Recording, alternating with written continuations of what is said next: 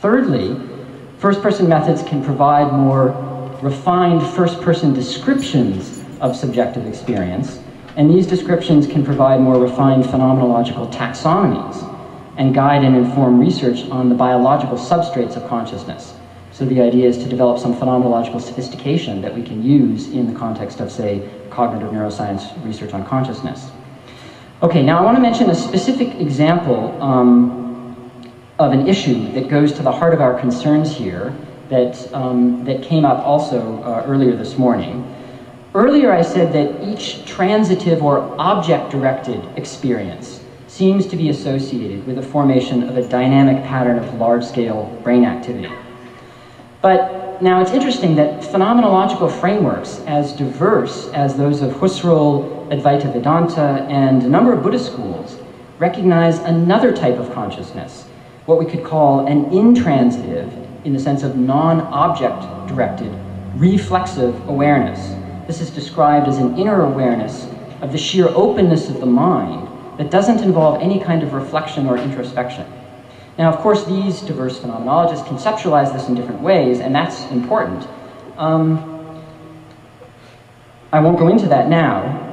It's interesting to note that Husserl in particular shows how our most fundamental consciousness of the passage of time entails this type of open awareness, this kind of reflexive open awareness that isn't introspective.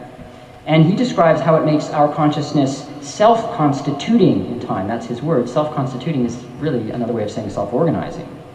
But again, without any homuncular self doing the organizing, because the self or ego is an emergent result of the way that consciousness constitutes itself in time for Husserl.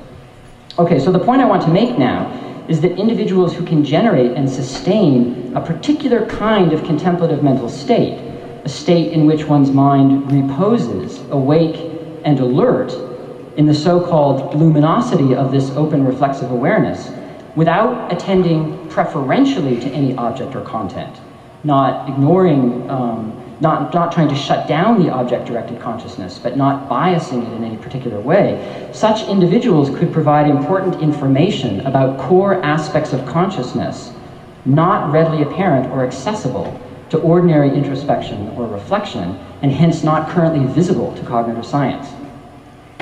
All right, in conclusion then, I want to make 3 points. First is that the incorporation of phenomenology into the scientific study of the mind represents a potentially profound transformation of science. It signals the limits of objectivism, that is, the standpoint that tries to ignore or deny the constitutive role of subjectivity and experience in scientific knowledge, because experience is now actually being mobilized within the scientific context. It also allows us to imagine a future mind science incorporating first-person methods of phenomenological analysis and contemplative mental training alongside more familiar experimental and mathematical techniques. That's the first point. Second point, the incorporation of scientific knowledge into traditions of contemplative philosophy and phenomenology represents a potentially profound transformation for these traditions. Among other things, it challenges the metaphysical thesis that the fundamental nature of consciousness is non-physical, or more pointedly, non-biological.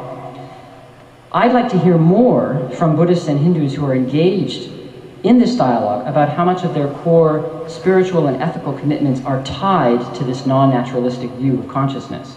And this is connecting back to things that Owen raised this morning. Now, my third point is a way of putting my own philosophical cards on the table, and here I can really just assert this, not argue it. I think consciousness will always be irreducible in a certain sense. That's not because I think consciousness has non-natural properties, but because I think it's a condition of possibility for the disclosure of any phenomenon whatsoever. Consciousness, in other words, isn't merely an empirical phenomenon in the world. It's certainly that, but it's not merely that. It's that by which the world is phenomenally manifest at all, whether in everyday life or in science. Now, to see consciousness this way is to take up a transcendental philosophical perspective, and here I'm using transcendental in the Kantian and Husserlian sense. Consciousness is irreducible because it has an ineliminable transcendental status. It's always already presupposed by any stance we adopt towards the world, including science. It's, German is wonderful. There's a word in German for this, die Unhindergehbarkeit. Consciousness is the ungo-behindable. Sounds better in German. Now, neurophenomenology acknowledges this transcendental perspective because it follows from its resolute commitment to take experience seriously. And I'll end with that point. Thanks.